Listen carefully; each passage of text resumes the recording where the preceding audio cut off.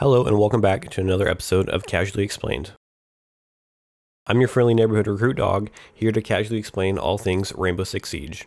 Today we're talking about Rook, so you guys know what that means. Time to pass those plates around and get started. Okay, so to play Rook, you just kind of drop your armor pack at the beginning of the match. Alright, thanks for watching guys, don't forget to subscribe. We'll see you next time. Okay, I'm just kidding, calm down. It's just a bit of a meme.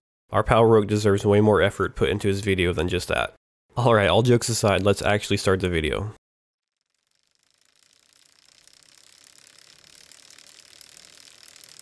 Casually explained.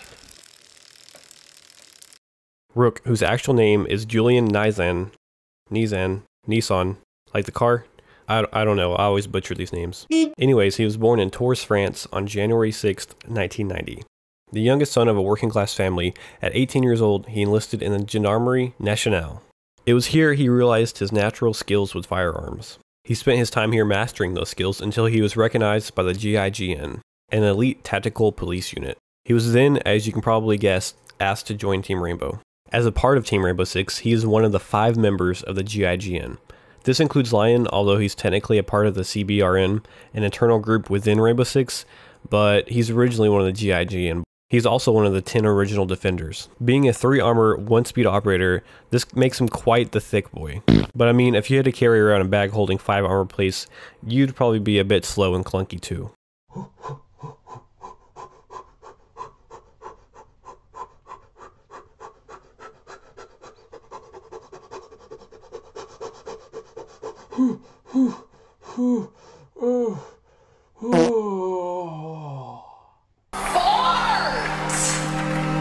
His loadout gives you the option of 3 different primaries. You've got your P90 submachine gun, your MP5 submachine gun, and your SG CQB shotgun.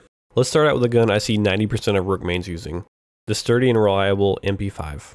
This is one of the most well-balanced guns in the game in my opinion. Manageable recoil, a base damage of 30, and a fire rate of 800. You can't really go wrong with this thing. Take that and the fact that you can put an ACOG on it, and it's hard to see why you wouldn't choose this gun. And the all-holy ACOG definitely shouldn't be taken for granted. There's only a handful of defenders who can actually still use it anymore. Just don't bring it up around Jaeger or Bandit. It's a sensitive subject.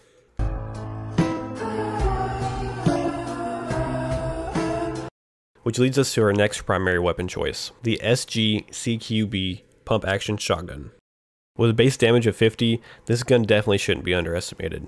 This is my favorite shotgun in the entire game. I know I said in the last episode that the Spetsnaz's SASG-12 was my favorite, but I had totally forgotten about this gun. With its insane stopping power, it's hard not to put it in the top spot, at least in terms of shotguns. For a relatively close distance, you can put anyone in the down but not out state with one shot. When I know I'm going to roam with Rook, this is my first choice. No one ever suspects the roaming Rook. Roaming with this gun with your armored plates equipped kind of makes you a bit of a mobile tank. Trust me, if you haven't tried this, try it. Those 2 weapon options alone are so good that I tend to just alternate between the 2 depending on the map. I'll stick with the MP5 for maps where you're going to have, mostly medium to long range fights with the enemy team, maps like Bank and Chalet. Then on maps with tighter corners and hallways, I'll use the pump action shotgun, maps like Plane and Yacht. You'll notice I left one of his primaries out of the 2 guns that I switched between. And that gun is the P90. This gun is a bit of a meme. With the 2 great guns I just listed, it's rare to see someone actually using this weapon seriously. And trust me, I don't mean to offend the 3 Rook mains out there right now that may be actually maining this gun as I speak. But I mean, come on, have you tried using this gun? The recoil is ridiculous. It has a base damage of 22 and a fire rate of 970. The ACOG can also be attached to this gun. The fire rate is the only thing that really saves this weapon for me. It is a bit fun to use in casual. On top of that, I really just kind of like the way the gun looks. With the absurdly high mount on it, when you use the ACOG on it, it kind of just looks like a giraffe using a pair of binoculars. And I love that. We'll throw a little bit of love at the P90. But in all honesty, if you're wanting headshots and a manageable recoil with a submachine gun, just go with the MP5. If you prefer giraffes using binoculars, the P90 is the gun for you, I guess. This brings me to his options for pistols. This isn't something I'll spend too much time on just because it's more of a personal preference. Rook players can choose between the LFP 5.86 revolver and a P9 handgun. They're both great in their own right. I've seen people who are amazing with a revolver, people who just seem to disregard its recoil and absolutely destroy people with it. And then there's people like me, who are complete ass with this gun, who can barely use the thing without wanting to throw their controller at the TV. So, Rook is one of those operators that tends to be overlooked. An operator that might be on some people's list of boring ops to play. And while he may be a bit simplistic, there's one thing about him that makes him a great pick for your team. Safety. By that I mean he's a safe pick. Has your team already picked their operators and you're not sure which op to pick to complement them? Boom, go Rook. You literally cannot go wrong with Rook. He will always be helpful to not only you, but your entire team. Rook comes equipped with a satchel that carries 5 armor plates for you and your teammates. Once equipped, they grant a 20% in damage reduction to all operators. Not only that, but they guarantee you to go into the down but not out state when shot instead of actually being killed. It goes without saying though, even with these benefits, nothing can save you from a well-timed headshot.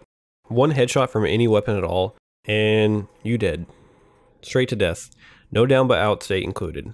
But on the bright side, if you are down while wearing the armor plates, the bleed out timer actually doubles. Instead of only 60 seconds to be revived, you now actually get 120. Another plus to his armor plates is that once worn, they essentially raise your armor rating, but does not lower your speed.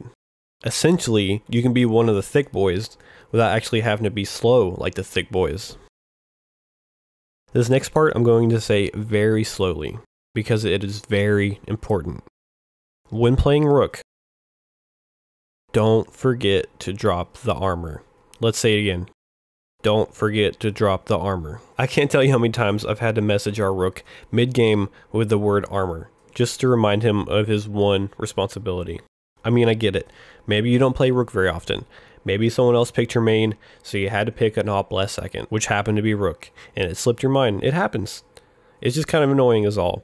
So I'm going to pass along this pro tip someone once told me. When the round starts, and listen close, because this is, I cannot stress this enough. When the round starts, just drop the armor. Just drop the armor. Wherever you're standing, just press the key or the button that drops the armor for your team. Don't try to reinforce your walls first. Don't set up your shield. Don't open the wall between bombs. Just drop the armor. Think about the poor Cav that just wants to reinforce her walls and dip out. She either has to wait around for you to finish what you're doing, or just say screw it and go without the armor. For one armor plate a round, you can keep Cav mains like this happy and healthy. Won't you please give your plates today?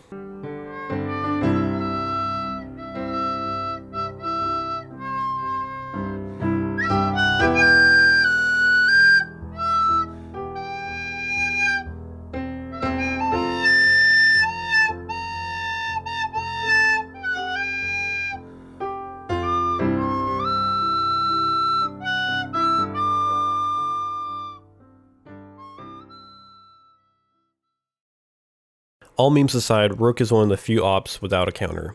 I mean, technically his armor plates won't save you from Capitow's Firebolt or Twitch's Shock Drone, but I don't really feel like those count. You can drop your armor, then roam as a mobile tank, or anchor the objective with your thick ass. You can't really go wrong with our friend Rook. At the end of the day, just remember to be kind to your friends and subscribe to my YouTube channel. Tachanka bless you all. Please have a great day. I trust that the ceramic trauma plate I'm wearing will stop a .357 Magnum round traveling at 490 meters per second. I trust myself not to move, not to flinch. I trust my teammates.